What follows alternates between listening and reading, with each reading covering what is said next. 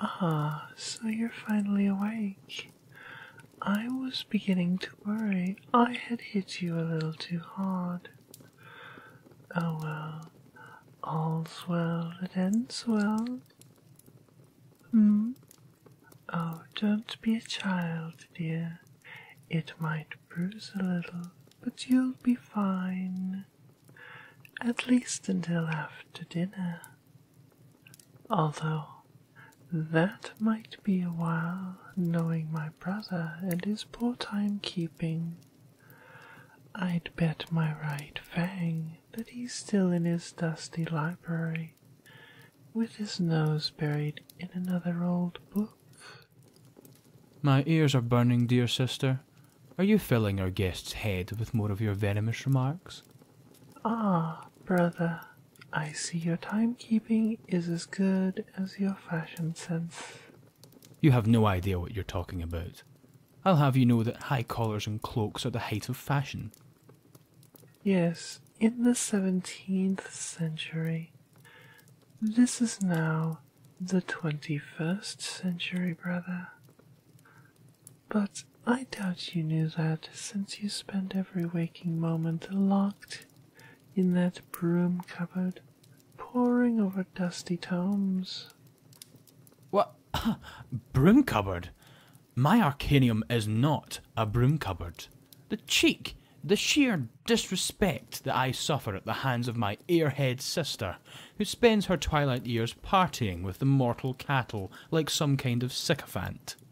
Oh, spare me, brother. When I became a vampire, I signed up for eternal life, not eternal boredom. The humans are a lot more fun now that they've embraced the sins of alcohol and lust. I think you'll find them rather good company. Ugh, I shudder at the thought. Anyway, enough bickering. Let's have a look at the guest you've brought to our humble manor tonight. Hello, I am Count Solomon, but you may call me Sol. It is so very nice to meet you. Who's the sycophant now, dear brother? Ugh, ignore my sister here. Frankly, I'm surprised she hasn't cut her lips with such a sharp tongue. I'm sure you have many questions, but I assure you all will be answered in time. However, the short version is that my sister found you knocked out and brought you back here for me to look after. Sorry? My sister told you she was the one who attacked you. Oh, did she? Hey, it was a slip of the tongue. I'll show you a slip of the tongue. Now, dear brother, I'm sure you wouldn't want to act out in front of our guest, now would you? Anyway, I'm going to give you a quick examination to make sure my brain-dead sister hasn't caused any permanent damage. Hurry it up, dear brother. I'm absolutely famished. Right. Firstly, I'll check your pulse. Come now, we can both see quite plainly that our guest has a nice, strong, delicious pulse. Please, excuse me, but could you please continue on to the more interesting parts of the examination? You always insist on being thorough, in the name of putting our guests at ease. Why is that? Well, sister, you know that high-quality healthy individuals are hard to come by these days. Especially what with all the sugar, fats and chemicals in the modern human's diet. Combine that with a lack of exercise, and you have an accident waiting to happen. By checking how healthy our guest is, we will know if we can have them for dinner once, or if we can make this a recurring thing. Unfortunately, you are correct. Finding a decent meal these days is getting harder and harder. If we are not careful, we will have to move to a new area. So, how healthy, in your estimation, is this particular human? Well, they seem healthy enough. They have a little extra fat around the midsection, but it was just the holidays. Still, I believe I could have picked a better candidate, sister. All that partying is affecting your judgment. Well then, dear brother, next time, if you can pull yourself away from your dusty tomes long enough, you can go find us a bite to drink yourself.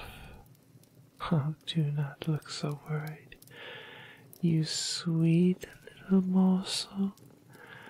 We won't drink too much, and I promise we will take perfect care of you afterwards, my dear little human.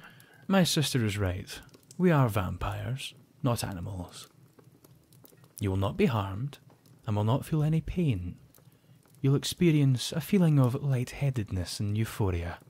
You may black out momentarily, but that will just be from the sudden lack of oxygenated blood going to your brain. Oh yes, because that sounds so very reassuring, dear brother. I am merely trying to help our guests understand exactly what is going to happen, so they don't panic. After all, you know how fear tastes the taste of blood. Well, I assure you, you're going about it the completely incorrect way. My dear, we are not going to harm you. We're just going to drink a little of your blood and take care of you until you regain your strength, and then send you on your way. It's kind of like your catch and release fishing. Does that sound okay? Not that you have a choice, though. Excellent. Well, let's get this over with then. Turn your head to the right, please. I need you to expose your carotid artery. What do they teach you mortals nowadays? The big blue one that runs up the left side of your neck. Excellent. Now just let me... Now hold on, dear brother. What makes you think you get to feed first? Well, it's only fair, dear sister. After all, I'm the one who will be taking care of our guest here after we finish. It makes sense that I should get the first bite. But I must remind you, I am the one that found them. I went through all the trouble of choosing them, hunting them down. And I must also remind you, I am now wasting away after all the hard work I have put in. Well, it seems we're at an impasse. How do you suggest we decide? Why not flip a coin for it?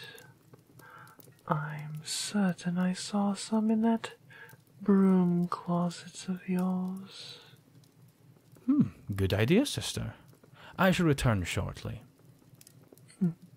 Oh, my poor naive brother. All smarts, but no common sense. Now, my dear, are you ready to begin?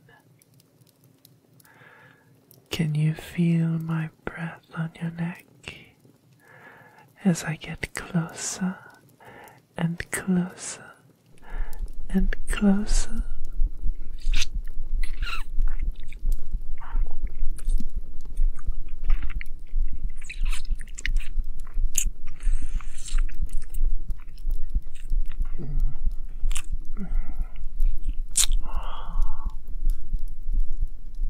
Sister, I have the Wait a second. You lying, deceptive little...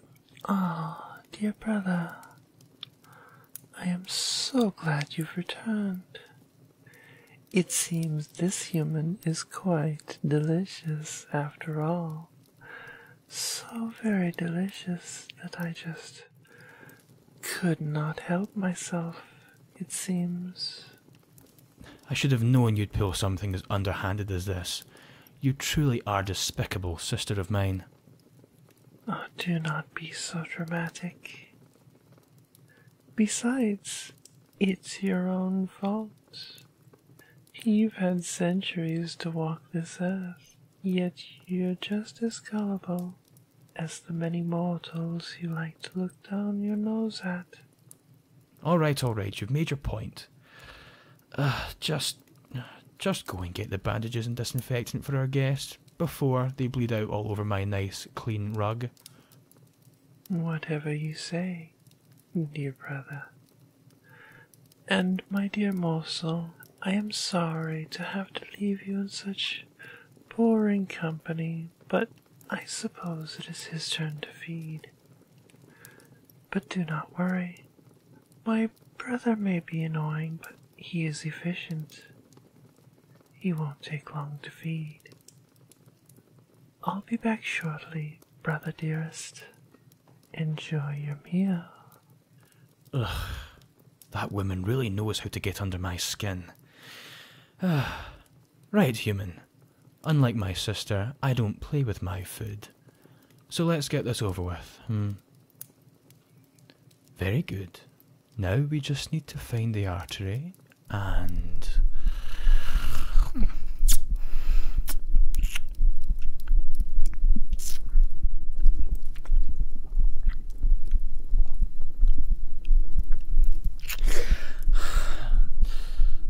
I'm back, brother. Did you know we're almost out of disinfectant? Oh my. Am I interrupting something?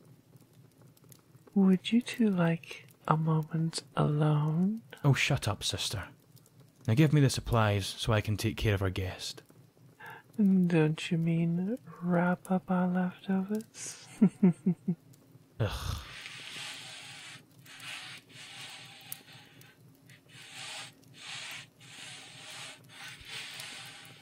There, human. You're all bandaged up. We'll keep an eye on you for the next few hours, just to make sure nothing happens whilst your blood supply replenishes. My sister will take the first shift.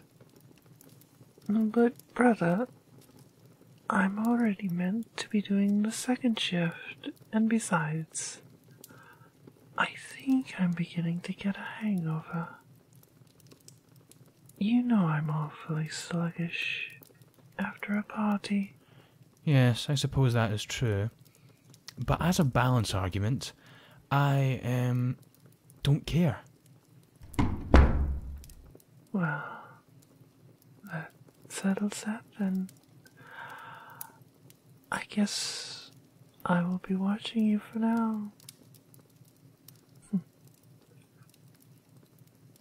Try and get some rest, human.